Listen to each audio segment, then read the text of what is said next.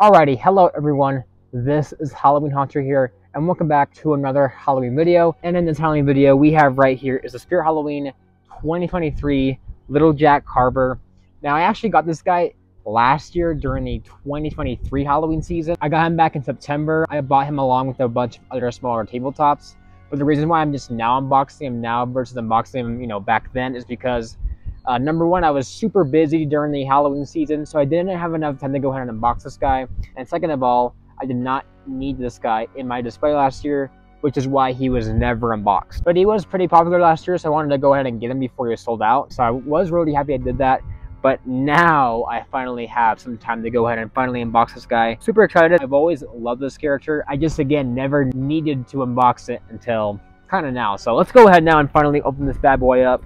Again, have not even peeked in at all. So let's go ahead and see what's inside the box.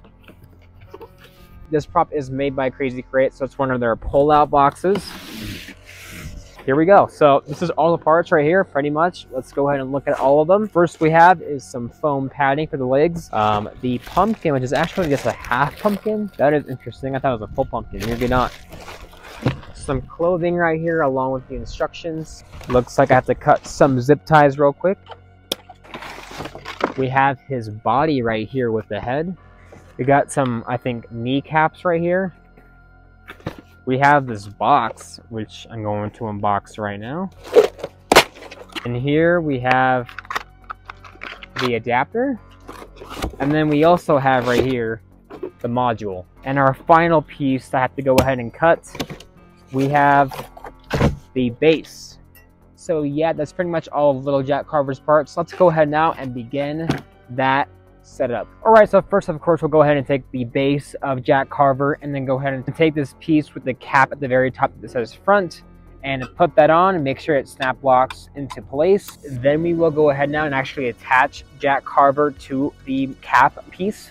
Then we'll take the pumpkin mask and actually go ahead and snap lock that into place. First you have to go to the side of it and then go ahead and twist. And you can kind of just pull this back down.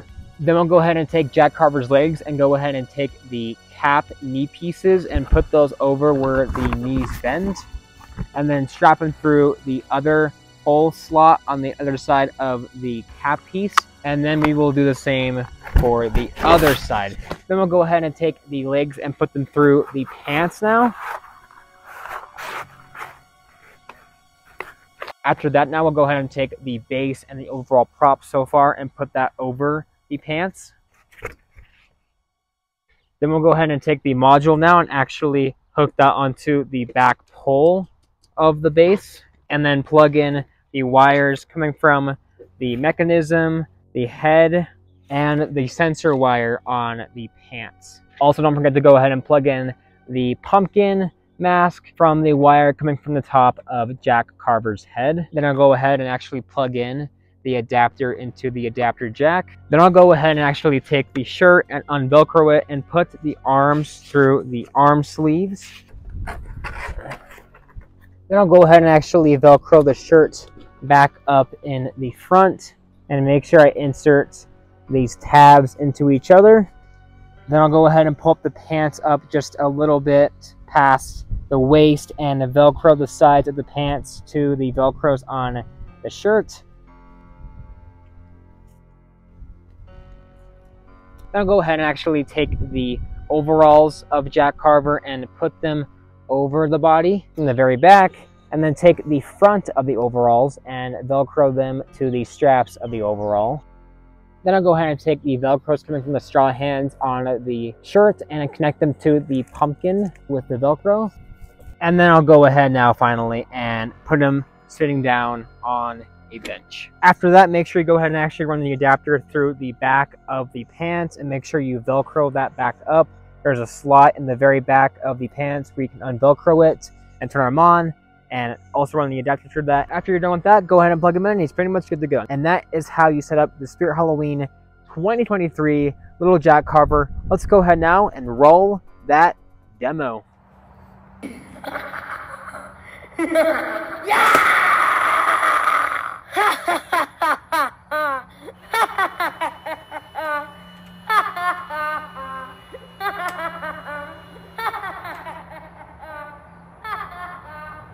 So there you saw was the Lil Jack Carver in action, and honestly, I think this piece is just super unique. I've always been a big farm scarecrow pumpkin guy, so of course I'm gonna gravitate towards characters like this. But I gotta say, I think Spirit and Crazy Crate nailed this character very well. It's got no new like creative mechanism. It's actually the same pop-up mechanism we've been seeing Crazy Crate use for Spirit props for the last almost 10 years.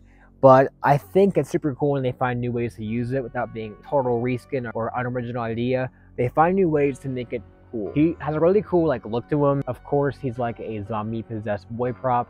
You can see his face has a bunch of like blood and scars on it with his teeth showing. The blood could be definitely better, but I won't say it's like that bad. Especially in the right lighting, that won't really look that weird. So it is kind of weird in daylight, but not super bad overall. The face of the pumpkin looks really good too. I like the carved out pumpkin face. The overalls look really good too, and the shirt as well.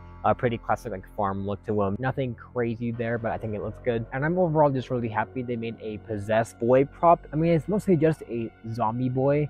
However, we get so many possessed girl props or zombie girl props.